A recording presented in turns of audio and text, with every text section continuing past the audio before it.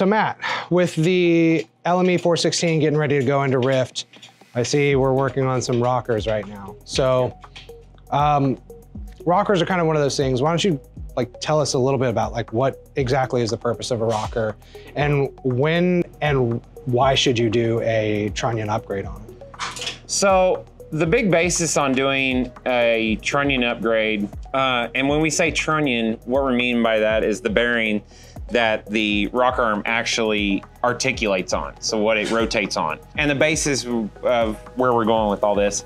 So you have your camshaft, it lifts the lifters, pushes a push rod, articulates the rocker arm, which opens your valve. Whenever you upgrade your camshaft, you put in different, even just minutely larger lifters, you can potentially overextend your rocker arms. The factory rocker arms only have a limited amount of travel that they can go. So a lot of times you can put a camshaft in and you won't overextend them. But a lot of times with a larger camshaft, you can overextend your rocker arms. And then what can happen is the fulcrum that the rocker arm articulates on, you can damage it or even potentially break it and drop a rocker arm, and then you're losing a cylinder. And it's also gonna scatter the little needle bearings that are in there throughout your motor and everything like that. I've dealt with this multiple times on LS and LT motors over the years. So the reason you do it is you give it, whenever your rocker arm is articulating, you have a small amount that it can go. So whenever you upgrade it, you have a further distance that rocker arm can articulate. So by doing this, it allows the rocker arm to articulate further, especially with a larger camshaft, maybe a little bit taller lifters and that nature. And then it especially happens at higher RPM intervals. So spirited driving, racetrack driving, road course driving, anything that's gonna keep you higher in your RPM range. So you're gonna be taxing or finding the limits of how far your rocker arms can go. So it's really, really great to upgrade and do a trunnion upgrade on your rocker arms. So that way you do not have that problem, you do not run into that issue, because you can overextend your factory rocker arms. Now you're actually assembling them yourself. You can get pre-built, yes, pre-built, preloaded rockers, pre-assembled. Yes. So what, I mean, is there an advantage to doing doing it yourself, or is it just a money thing? Like it's cheaper this way? It's cheaper, but I mean, that's mainly the only difference, because that's more parts. When you buy them assembled, you're paying for the rocker arms and the trunnion upgrade kit itself. So when you already have a good set of factory rocker arms, they've got good bodies on them, then you can just press out your old bearings and upgrade the trunnion kit itself. Okay. And so, especially, there's no point in buying a whole nother set of rocker arms with the upgraded trunnions when we can just get the trunnion kit and do it ourselves. So it's really just the convenience of not having to do that then. Yeah. Okay. Yeah, and some people either don't know how to do it or haven't ever done it, and it's just the ease of being able to just buy a set that's already had the upgraded bearings and the trunnion upgrade done to it. Right. So, but with this, we've got good solid rocker arms that we can work with, and then all we're doing is pressing out the GM factory bearings, and then pressing in our BTR trunnion upgrade kit. Cool. So the next step after this, then, have you already done the measurements for the push rods yet? No, or actually, is that next? I have not. So that's going to be the big thing. Is I wanted to go ahead and get this. This is the last thing we really have to do in the machine shop area, or machining area. So I just wanted to get this done. At that point, yeah, we're actually going to get the rocker arms on there, and then we're going to take our measurement for our push rod length. Okay. And then we can get those ordered, and then at that point, once they're on order, we're going to go ahead and get the engine itself set in the car. That's exciting. We're one step closer with Rift. Yep, sure are. All right, well let's leave you to that, and yeah, let's get this engine in. I'm putting a cam in, and I'll do my valve springs, but a lot of people, I mean, what would you say, Adam, it's kind of an overlooked thing? People are like, oh yeah, my rocker arms will be fine. Really? Yeah. Would you guys say it's very crucial? Yeah. Well, see the lockouts. These are pressed into the end of the rocker arm. Well, Those are just a little stamped piece of steel, and it keeps all those bearings around this so what little happens fulcrum. But see, flip it over and hold the cap on there. See here when he rotates this intersection, flip it over. So Oh, you want to see the see stops. how it stops it. Oh yeah. You can overtax your rocker arms, and then what'll happen is it'll rip this cap open, and then the cap will come out of the ends of the rocker arms, and then it'll spit all the needle bearings out. I've worked on multiple cars where a guy's like, hey, my car started running really rough. I'm like, were you doing some spirited driving or racing at the track? Yeah, I was running it hard. Yeah. Then literally you pop it off and the rocker arm's sitting in there and it's come apart, It's like shattered. and all those needle bearings are sitting in your oil pan. Yeah, you like look at that. The cap I had a comparison C6 in between like what's actually holding the bearings in it now. Yeah, it's a fully Like, caged they're bearing. they're encased Oh wow. versus not having That's an how open they come in side. this factory. Right here, yeah. Yeah, Oh, wow. and it's a fully caged bearing now.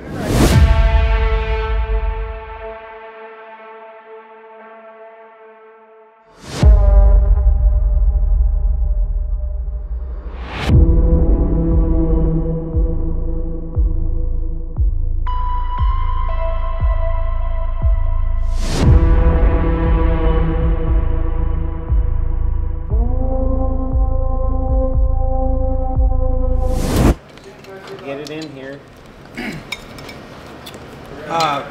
Really? What's what wasn't clearing? Like, what's different now as far as dimensions? 6.6 liter does not have the side block accessory mount holes. So LME came out with an accessory bracket that bolts into the engine block in the spot where it's main cap locations. These are where it goes into down here where my Yep. This is your stud. Those are the studs into the I see, sides yeah. of the main caps Yeah. inside the engine block. Okay. So this whole accessory bracket, but I opened up that window right there, Yeah. and then that way it could pass behind it. Now you did you plumbed the methanol stuff. You finished all that up earlier. Yeah? That's all done. Here's gonna be the hookup for the methanol right here. And it's pretty stealthily hidden back there. Like it's Yeah. And then I took the wheel liners down. I ran it underneath the body, in between the side skirt and the body, and then went up and over the wheel liner here, and then came out right here. I'm excited to see that. Like it's so cool to finally see the pieces of this coming together and seeing, you know. Oh yeah, this 100% is my favorite part. Like I love anything that has to do with heavy line work, whether it's tearing an engine out, you know, tearing an engine apart and rebuilding it, or putting one together. I love heavy line work. So yeah, this is the fun part, putting it all back together, and then firing up and seeing all your hard work come to life. I can't wait to hear what this thing sounds like with our cam, and there's so many cool things going on right now. One of the reasons, unfortunately, we've been having a hard time covering this process is because on the lift over there we have the 720S and the C8Z06 both getting our very first like WIKD exhausts that came in, Getting ready because for PRI is PRI. this next week, and so we've got Riff's engine going in, 720 getting exhaust, C8 getting exhaust, and so it's been just an absolutely like crazy day, which unfortunately has meant that it's been a little bit tough to film this. But I think out of all of them, this is actually the one that I'm the most excited about, because I mean we're trying to break a record with it. We've seen it from the beginning. Yeah, like it's kind of been our shop model. infancy. Yeah. Yeah. So There it is. we're gonna get there. What more do you have left? She's in. I just set it down. Oh, nice. So it's on the mounts and everything now. Yep. It's on the mount. Nice. So have you already like measured for the push rods and No, everything? I or- haven't. I'm gonna get this out of my way and do a couple other things. I'm gonna finish putting the transmission bolts in, and then I know for the fact that she's actually mounted in, then I'll go ahead. But I still gotta put a couple transmission bolts in it. I got a few started on the bottom and run all the way down, so it sucked the transmission and the engine together, and then that way it would be good for whenever I set it down. But I got to do the rest of the bell housing all the way around. So And after then, that, then everything from basically right here back is done. Yep. Neat. Do you think it'll come back for one of our one-piece drive shafts? Because it is still running that two-piece, right? If I understand correctly, he is going to come back for, he's getting one of our WIKD intake, cold air intake kits. And then I think he is also as well going to come back and get the one-piece drive shaft, and he's going to put some better tires on it. And then I'm pretty sure he'll be around for our next track day. That'll be exciting. Because I mean, I'm willing to bet you this thing does 9s even on these tires. We'll see. We'll see. We'll see.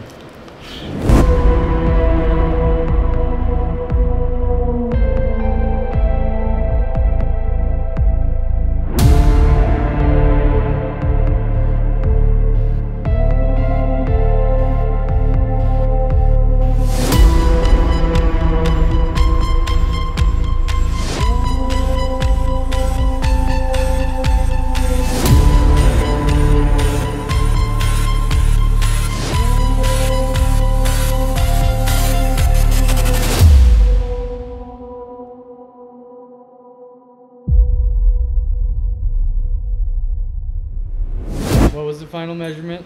They were with measuring for zero lash, the lifters, and the required collapse distance that those lifters required. Yeah. We ended up getting 7.90. 7.90. 3/8 diameter chromoly push rods. So, ours, do you know what ours were? 7.860. Oh, really? Mm-hmm. So what's causing the difference there? It's a difference in the blocks. It could be a difference in the cylinder heads. It could be a difference in Multi-factor. The big difference is the lifters, the Well, the block is the entirely different. camshaft.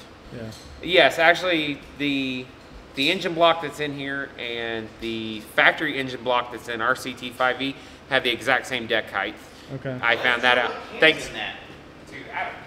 What's cams in that? It's that I do not know. That could be another reason. It could have a large base circle.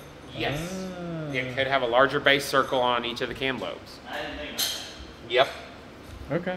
Cool. So there's a lot of factors. That's why it is extremely important to take a correct and accurate push rod length measurement Cool. when ordering push rods. The push rods, Worked. they work. Got it. We have correct spec. Everything's torqued down. Yeah. Valve lash is set. Okay. Crush on lifters is set. Nice. So we're getting really close. Yeah. We Huh. might be firing it today. Today? Today. No way. Yeah. So we're just gonna fire it up to check mechanicals. The smooth boost won't be hooked up. The reflex won't be hooked up. The meth won't be hooked up. Yeah. It's just purely to check mechanicals of the engine. Make sure we don't have any fuel leaks. Make sure we don't have any coolant leaks. Make sure oil pressure's good. Make sure everything's all good. No, I'm excited. Me and Nick were talking about it, so. Cool. But we have to get these valve covers modified. We have to get them on the car. We have to make sure the rest of our wiring's good. Yeah. So, We shall see. yeah. Okay, so these are the valve covers Mhm. for. So I had to clearance them for where the injectors come out for the port system. Oh. And then the coil stands were too tall. They were another 1/4 inch taller. And the bolts and the tops of the ignition coils were hitting the fuel rail for the port system. So now we cut them down, tapped them, smoothed them, cut them down, smoothed them, re-tapped them all the way to the base of the ignition, or to the valve cover. And then we had to clearance for the fuel injectors where they go down into the port plates. So now that's all done, so it goes underneath the fuel rails and it clearances to the injectors. That's So now, So officially, were these not originally LT4? yes, Port? actually they are, but they were not for port injection. So now Okay. our valve covers fit. And Well, actually looking at it, We're a big fan of fitting valve covers here. But the big news is we're probably firing Rift today. Today. Holy crap. That's awesome. That's super exciting. We want to check out the mechanicals of the engine. Right. And that's purely what it's going to be. But So- we will be able to fire it up in here. It's probably not going to run great, but without any kind No, it of. should run great. It Do we should have run a fantastic. base map for it? Nick already does. Oh, really? Yeah. Oh, wow. So we will actually potentially get to hear a proper first fire of this thing Yes. today. Wow, that's exciting.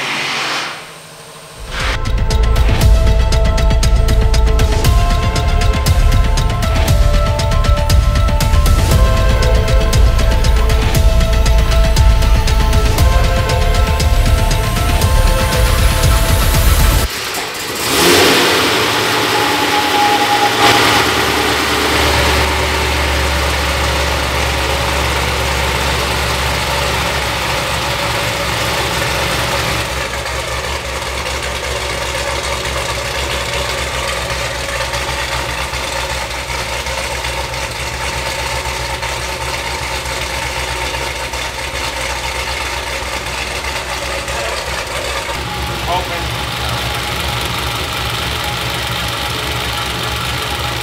Your fuel pressure good on that? Get the cycle through it. Going.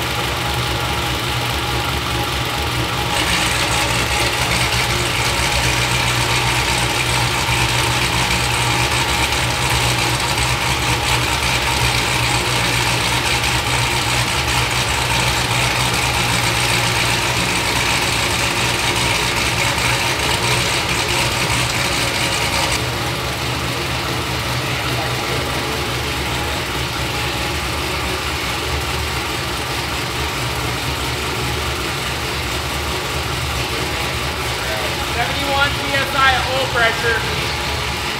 What? 71 PSI at oil pressure.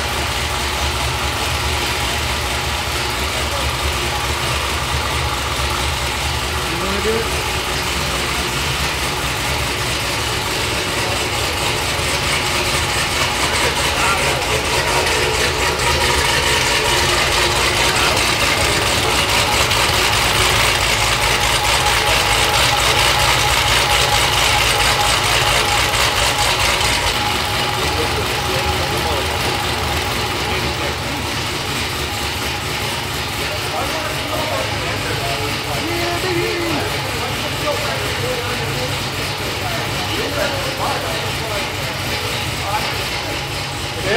Huh? It did it. It did. It's exciting. Now the next step is to get it on the dyno.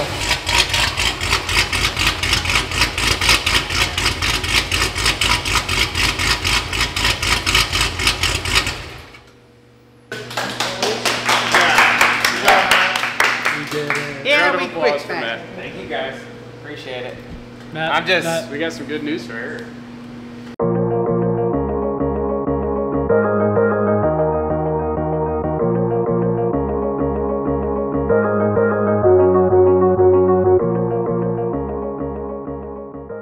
I think we're all geniuses. Would a genius do this?